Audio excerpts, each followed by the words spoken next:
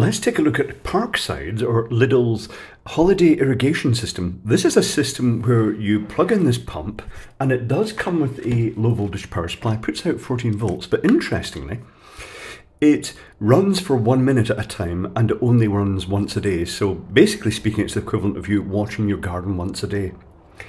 And the pump itself has 3 outputs, and they lead to these, I guess, distribution manifolds is the best way to describe them, via pipework. And you can choose, depending on how many plants you need to water, how many of these you want to use. So you get 2 blanking caps. They don't give you 3, which is good because otherwise you'd block all the outputs of the pump. So they've got 2 blanking caps, but also these grips that you thread the thicker pipe through.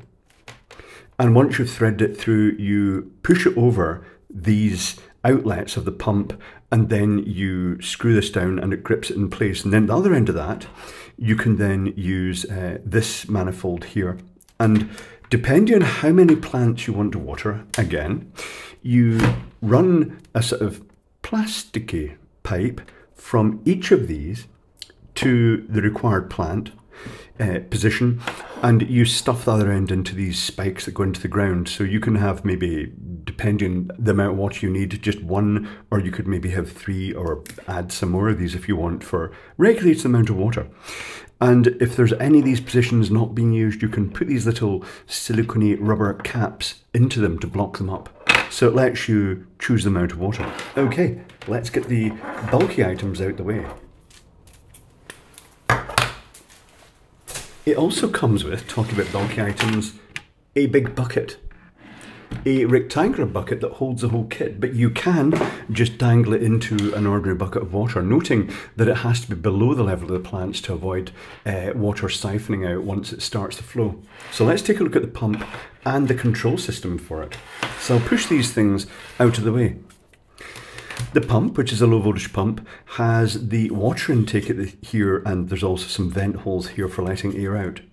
Underneath there is a foam filter donut, which, to make sure that it's pressed against the bottom and the water is actually being pushed into the system by this little impeller down here. So this just sits down there and stops any sort of debris from going up into that. Let's open the other end and see if we can see more.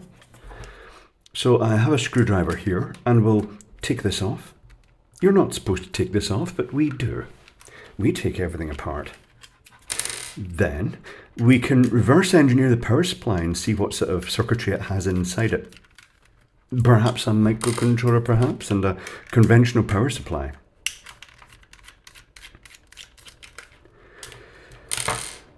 So, all right, there's the little impeller. Are we getting any closer in here? That rotates. Ooh, there's the motor. Is this just held? That is just held in with the impeller. Could I prise that out, or am I just going to break it? I'm probably just going to break it. Right, tell you what, I'll leave that. Oh, there's an inductor, common mode inductor in there for noise suppression. That's interesting. So this appears to be the cable coming in, going into the middle of the inductor, going onto the 2 wires, and then going out to the motor itself. Interesting. But it does look like a conventional DC motor, and they are therefore relying on a water-resistant seal where it's rotating through. I wonder how that'll last. Anyway, now we move on to the power supply. The best thing to do with the power supply is for me to smash it open, take the circuit board out, take a photo, and then reverse engineer it, and then we can explore it. I shall do that. 1 moment, please. Reverse engineering is complete. Let's explore. The circuit board has a fairly good quality power supply. I mean, there's lots of filtering, there's lots of extra protection. It's quite good, and definitely lots of electrical separation, as you'd expect from a LIDL type of product. And the way it's assembled and gets its power is when the circuit board is literally just clipped into this case. There are 2 spring-loaded contacts that make connection with these 2 pads here, and depending on the country that's being sold in, the plug will vary and it will just clip in. This other ribbed area here, let me show you that on the reverse of the circuit board. Actually, I should zoom down this, shouldn't I? I shall zoom down. 1 moment. I have zoomed. So what we have here is the two connection points, live and neutral, going on. And then this is actually a sort of heat sink for the Schottky diode and the output. Good electrical separation. Note these pads here because they correlate to Y1, well, CY1 and CY2. It's got the electrical noise suppression capacitors that go between the main side and the low voltage side, but for extra safety they've put two in series. That's excellent. And look at the thickness of the insulation here. This transformer looks as though it's actually been wound well with good length of this sort of stick out bit of plastic for separation to keep the output connections well away from the windings. All good stuff. So before I show you the schematic, I shall show you there's a fuse here. Bridge rectifier, there is a pair of capacitors separated by an inductor. I'll show you that in the drawing. Well, two inductors. There's a little surface mount one and another bigger one here. We've got the usual bootstrap circuit. That's a capacitor that powers this circuitry with this little chip down here. And it's initially powered by these high value resistors here that trickle charge that capacitor up. Once it's running, it starts pulsing the windings in the transformer and then it gives itself feedback. I'll show you that in the schematic. Over in the secondary, there's the Schottky diode with a little snubber network across it to protect it. There's a little LED that shows when the unit's running, smoothing capacitor, and then a couple of transistors. This appears to be a P-channel MOSFET being switched by a standard NPN transistor, a microcontroller, and then rather surprisingly, a crystal for timing accuracy, which means that literally, depending on how they've designed this, it's literally going to be accurate to within, well, probably a second a day, hopefully. And here's an opto-isolator, which is also surprising, with a little voltage reference chip that I do not recognise the number on, 9AUD. Typing that in gives $9 Australian, which isn't really helpful. Let's take a look at the first part of the circuitry, which is the high voltage side. And for this, it was quite easy. Is this going to fit in? I'm not sure if it's going to fit in. It's kind of going to fit in. I shall zoom out just a little tiny bit more one moment. That's better. So I've scrubbed out this bit, the input circuitry, because it is just showing a fuse and a bridge rectifier going straight to the capacitor, but in reality it does the fuse and the bridge rectifier, but then it's a capacitor, two inductors, one is 470 microhenry, and then I'm not sure what that one is because it's surface mount and not marked, and then there's another smooth capacitor. Both of those are 400 volt 10 microfarad. Is that right? Is it 400 volt or is it 450 volt? 400 volt standard death beam capacitors. Okay, moving on to the rest of the circuitry.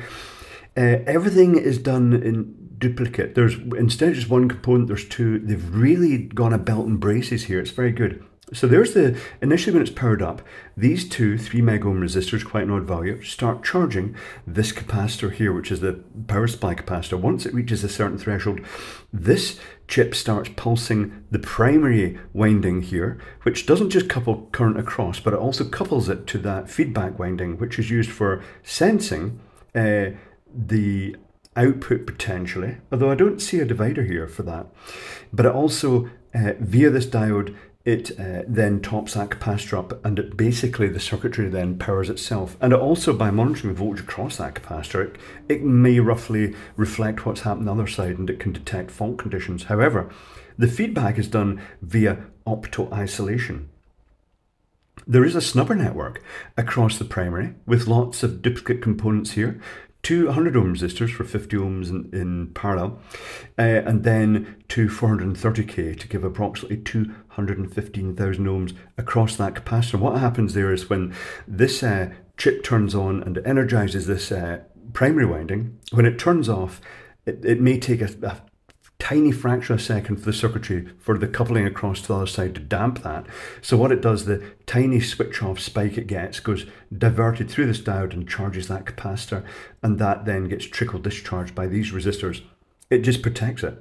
There are two current sense resistors which measure the current flowing through that and will determine when to turn the coil off when it's kind of saturated as such. And the principle of this is that, you know, it builds up a magnetic field in here, and then this side turns off, the field collapses, and that's when it gets diverted through this Schottky diode to charge up this capacitor. There is a little snubber network across that Schottky diode because they hate excess reverse voltage, and if you get the collapsing field spike, or even just the initial spike before it starts conducting, what would that be?